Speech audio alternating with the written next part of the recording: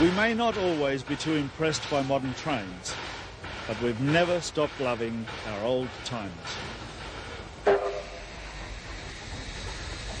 In fact, we seem to like our trains best when the only place they really take us is back in time.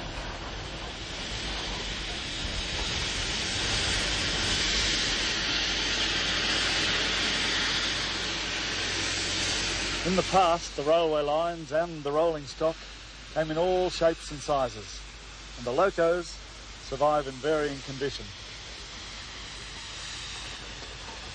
But young or old, big or small, waiting in hopes or fully restored like this one, they all did a mighty job.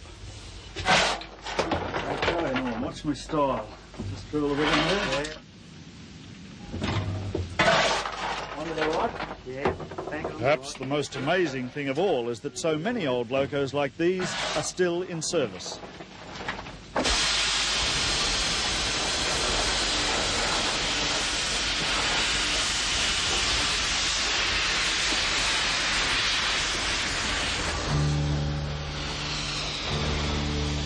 Steam trains strike a special chord in most of us, particularly those people whose almost obsessive dedication keeps these giants running. We're going to ride on Australia's favourite trains.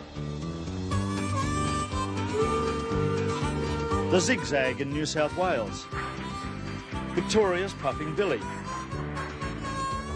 the Coffee Pot in South Australia's Flinders Ranges.